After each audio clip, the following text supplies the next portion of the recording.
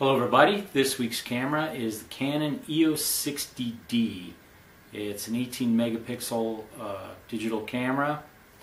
Has a crop sensor, so you get to magnify any of the lens lengths by 1.6.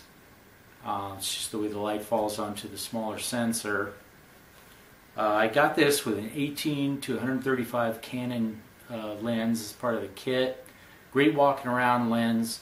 But I've since upgraded to the Sigma 18 to 250, taking the crop factor into account. This is about a 28.8 all the way out to 400 millimeter. The Canon lens and the Sigma are both image stabilized, which really helps at those big zoom levels. It'll do 9-point autofocus. You can do spot focusing, spot metering. It shoots an aperture priority, shutter priority, programmed auto exposure, full manual. It has bulb setting, a whole slug of presets for different scene modes. It has a nice big 3-inch LCD. That'll shoot in live mode, so you can see the shot as you're composing it, bring up a live histogram on the LCD. There's a nice diopter in the optical viewfinder for folks whose eyes are getting old. The LCD on the top is very similar to on the old film EOS series. You set your shooting mode, your ISO, your drive mode, your metering mode, your autofocus mode.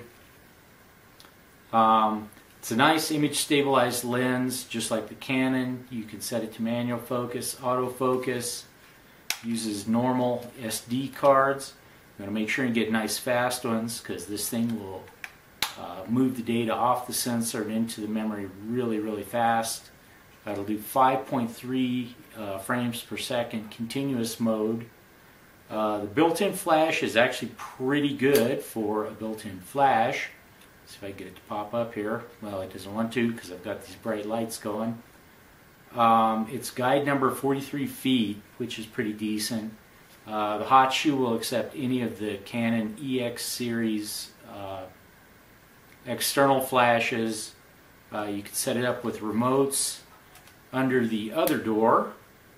HDMI out, an input for stereo microphone setup. USB, there's an adapter cable for the remote, another adapter cable that will bring this out so you can do composite video connected to a normal monitor. Anyway, the point is this is a heck of a lot more camera still than I know what to do. So I'm going to shoot with this some more. I shoot with this a lot. It's probably my main camera these days. So I'll shoot a few more this week and post some pictures, and I'll let you know how it goes. I'll see you then.